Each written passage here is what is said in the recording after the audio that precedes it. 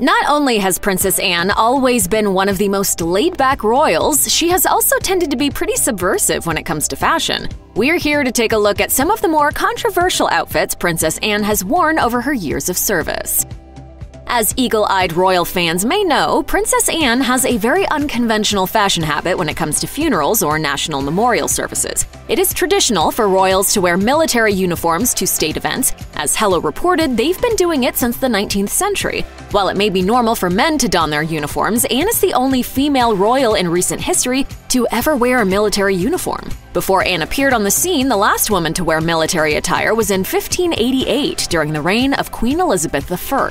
Anne first got people talking when she wore Rear Admiral trousers to the funeral of her grandmother, the Queen Mother, in 2002. Many traditionalists found it a little bizarre, especially since Anne has never actually served in the military. However, her funeral outfit wasn't just a strange fashion choice. According to Hello, Anne is an honorary Rear Admiral. When Anne's father, Prince Philip, died in 2021, the Daily Mail reported a controversy surrounding her outfit for the funeral. Apparently, her brothers weren't too keen on her wearing a uniform, as it may have distracted from their own uniforms. In the end, the Queen decided that none of the royals would wear uniforms. Princess Anne certainly doesn't mind breaking with tradition. One royal tradition that Anne has broken numerous times is that of re-wearing her outfits. Most royals follow the rules and wear their outfits only once. In fact, according to The Telegraph, the Queen even has measures in place to avoid this practice. You can only wear something once, can't you? Otherwise they start saying, "Oh look, she's in the same frock again." It's probably safe to say that Anne has re-worn her outfits more than any other royal. And not only does she recycle her outfits, she sometimes pulls out clothes from decades ago. Depending on who you ask, it's either retro or a double fashion faux pas.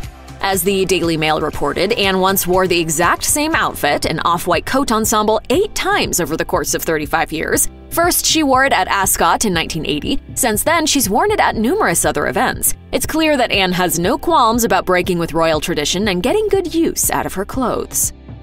As any fashionista knows, 2021 has been the year of the matching face mask. For instance, when President Biden's granddaughters arrived at his inauguration, they all sported matching face masks, which Elle called a major fashion moment.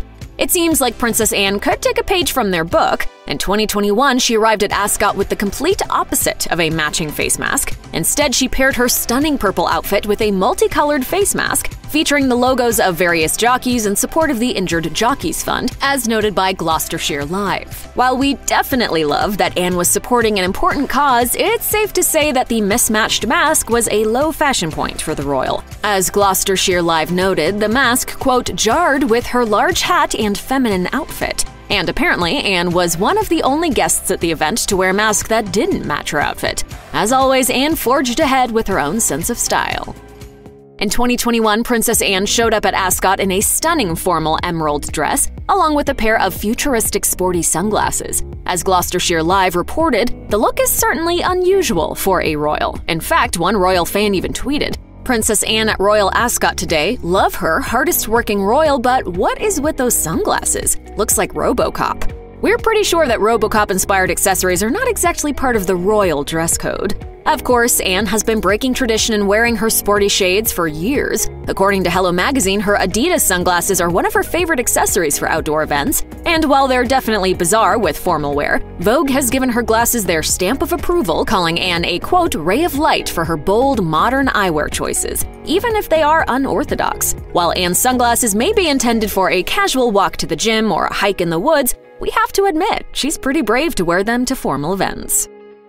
Even though Princess Anne usually looks pretty sharp, she sometimes completely misses the mark with her outfits. The royal wedding in 2018 was one of those times. For the high-profile event, she chose a knee-length burgundy coat dress and matching clutch. The problem? Her dress looked more like a dressing gown than something a royal princess would want to wear to a wedding. As The Sun reported, many royal fans took to Twitter to mock her inappropriate outfit. Several users compared her to Playboy founder Hugh Hefner, who famously wore a red dressing gown. Another Twitter user even compared her to the 1920s playwright Noel Coward.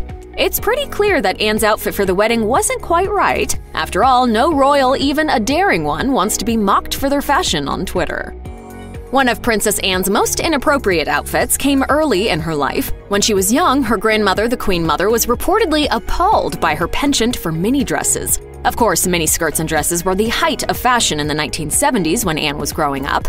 However, as a royal, she was expected to wear more modest hemlines. As royal expert Ingrid Seward wrote in an article for the Daily Mail, Anne, quote, enjoyed dressing daringly, choosing to wear very short skirts, much to the chagrin of her grandmother, who thought knees were so ugly.